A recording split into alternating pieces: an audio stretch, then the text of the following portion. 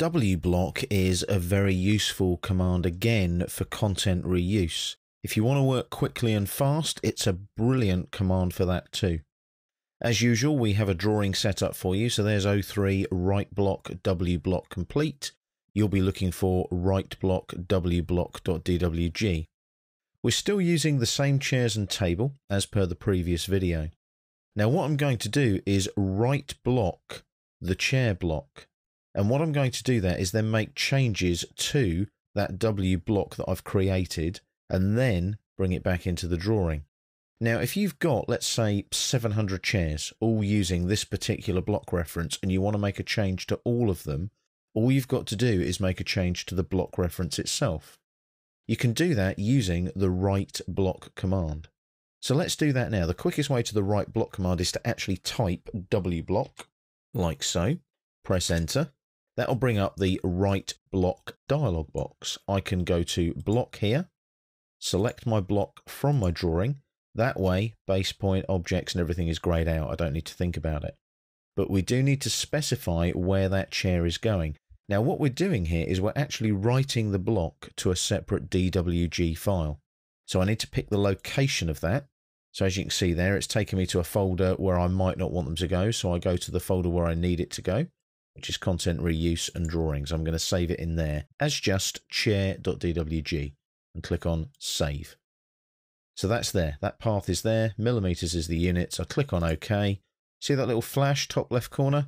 That's AutoCAD writing that block to a separate DWG file. Now, here's the trick. I go to open that drawing. There's my chair drawing there. I'll double click it and open it. And it opens up. Now, where's the chair? Sometimes it won't be there. You need to do a zoom extent to zoom to the extents of the objects. Now you'll see it's all the separate objects that originally made up the chair. Now I'm going to make one change to this, and what I'm going to do is add a little sort of angled chamfer to each arm of each chair. So I'm going to do that by way of using the chamfer command here. So that's on the modify panel, chamfer. And I know that that distance from there to there is 125. So I'm going to right click and go distance and put 125 in, enter. Second chamfer distance, also 125. I'll just press enter to accept it. Select first line. So it's 1, 2, like that. Do the same the other side, right click, repeat chamfer, and 1, 2, like that.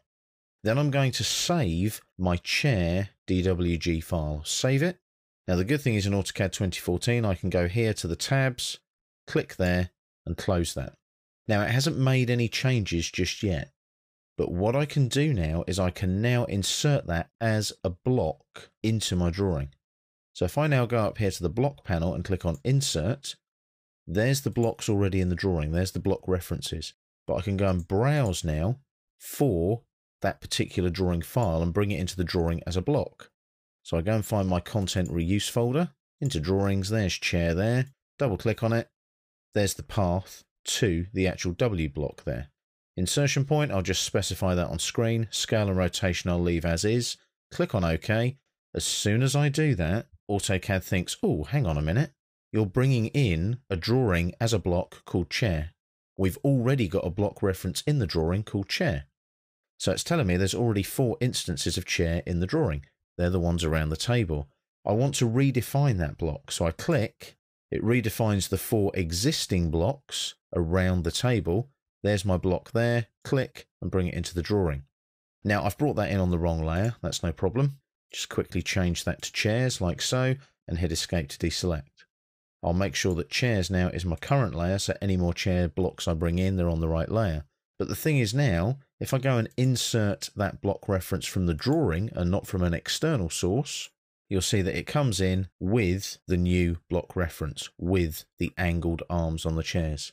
So that's how you W block out a block from your drawing to a separate DWG file and then bring it back in. That's why it's always useful to use that W block command.